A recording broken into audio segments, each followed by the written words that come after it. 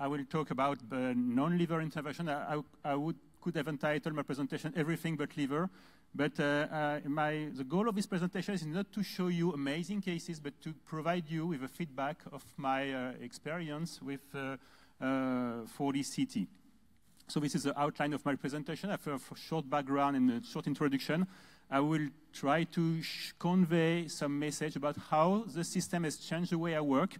And to finish, we will see some bone procedure and urinary interventions. So you must know that I'm very proud of this. In my institution, we installed the first 4D-CT in Europe. So I must confess that at the very beginning, I felt a bit lonely. But very shortly, I was followed by my good friend Boris Goyou in Montpellier. So now, up to now, there are 2 installations in France, 2 are in progress, and according to Toshiba, there are around 20 projects in Europe. So this is my institution in Paris. So some key facts. The version I have is the one with the Achillion Prime. It's a 80-slice CT. Of course, in the room, we have also an ultrasound system. It's an Aplio i800, and the system was installed in January 2017, and up to now, we have done 800 procedures. So this is the beast. You see, and this is a room. The room is quite big if we compare with what I've seen in Japan, but you must remember that the square meter in France, in Paris, is cheaper than in Tokyo. So we have the chance to have a larger room. This is the view from the other side, and you see what is great is this very nice window bay here. It's very nice for visitors, for my colleagues, from the technicians. So it's a great environment, and this is my team. But I was really happy when the system arrived. So just to give you the trend in my department and the number of procedures we carry out. So this is an 8-year experience from 2008 to 2016, and you see that the curve is growing up, and the key fact is that once we installed the Infinix 4D-CT, the curve dramatically increased, and we have a growth rate of approximately 20% per year now. So it's very, very important in terms of number of procedures. We have multiplied the number of procedures in our institution with this system. Something interesting as well is that we have also increased the complexity of the procedure. Not only the number of procedures increased, but we do now more complex procedure, and you see all in blue here, you have only biopsies, and all these procedures here are complex procedures: ablation, drainage, nephrostomies, urinary intervention, vertebroplasty, etc. And so this increases a lot. So just to show you how it changed the way we work, I will try to give you some examples. Something you have to face, difficulty you have to face with regular CT is the moving bed. And when the bed moves, you know that the older patients you have IV lines, ECG cables, catheters, drain, etc., etc. So all these leashes are dangerous because if the bed moves, if you don't take a look at the leashes, you can damage this and you can harm the patient. So with the 4D-CT, you don't have this problem because the bed is fixed and the gantry moves. So this is a case of an ablation, a quite large tumor in the upper pole of the left kidney. The patient was not operable. And you see that we place 8 cryoneedles in the upper kidney, in the upper left kidney. There is additionally 1 needle here for hydrodissection. This is the 3D view of the ablation. This is the view during the intervention, and you see that even though we use straight needles, there's plenty of room here to with this CT to do the procedure. And even if we do some controls here, as you can see here, only the elbow of the patient moves a bit because the patient was asked to fold her elbow, but she didn't understand. But you see that there is no problem with the cable and with the needle here. So it's really, we have plenty of room to do our procedure with this system. This is the control at 1 month, and with marked inflammatory reaction after the procedure at 3 months, but the patient is now well, and the tumor is completely ablated. Here is another interesting case with several needles. It's a liver case, but it's my only liver case. And you see we have placed 5 cryoneedles in the liver metastasis. And you see the needles here and you see that the needle fits perfectly in the opening of the gantry without any problem. And if you take a look at the control here, you see the shape. I like very much cryo because of its capability of modeling the ice ball, and you can design a ice ball completely covering the tumor, and this is the tumor as a peer appearance, and you see the ice ball here as a peer appearance as well, so you cover the tumor with nice ablative margins. So let's move to bone procedure. And when you deal with bone procedure, when I ask my colleague doing bone procedure, some like CT, some like fluoroscopy, and sometimes when you have both in the same room, you hesitate, and you're looking at one, you're looking at the other one, which one will I take? But there's no compromise, because you can start the procedure with one modality and exquisitely move to the other one. It's very, very easy and very flexible, and as I will show you shortly. This, for example, it's an easy case. It's a very easy to biopsy lytic metastasis of the pelvis. You see the lesion here in CT. You see it on the X-ray film here. You can use whatever technique. You can use both. And this was done under fluoroscopy guidance. We're very happy with the technique. It's very fast. Almost no radiation. Very good image quality, and it does the job. Sometimes during the procedure, you want to move from one modality to the other modality. So it's very, very fast. You see, you have a small metastasis here in the sternum, so we did the biopsy under CT guidance, and just for the training, for the purpose of training of my team, sometimes I tell them, okay, let's quickly stop. Now we move to fluoroscopy, just to test, just to practice, and just to hear us.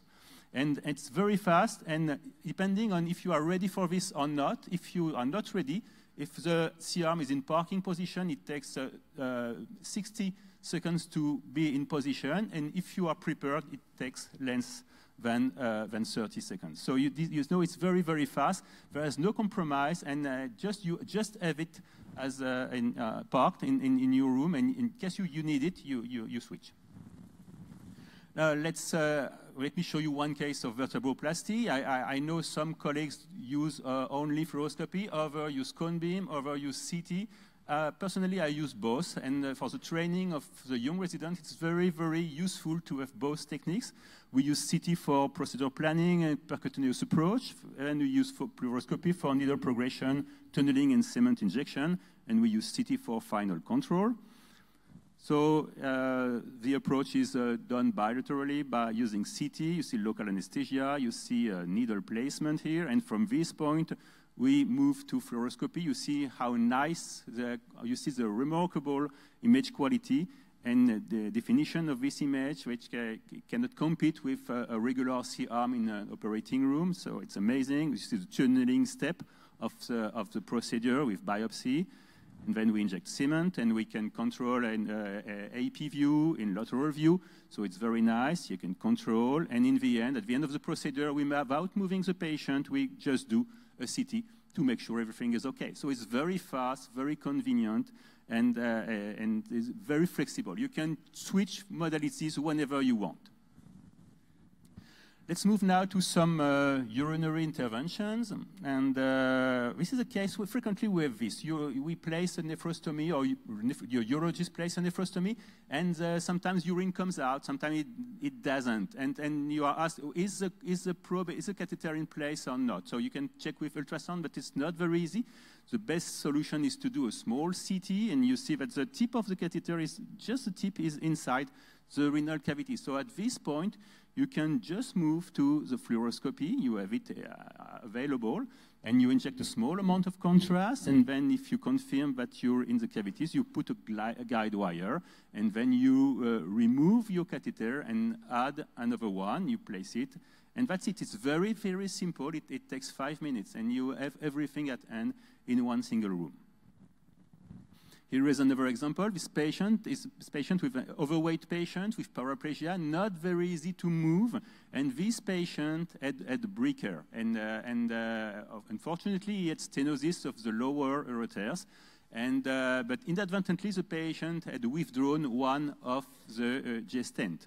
So the question from the urologist is, could you please replace the left one and please place another one from the right side? And you know that it's not very easy for urologists to catheterize to use a retrograde technique to go through the breaker and place G-stent.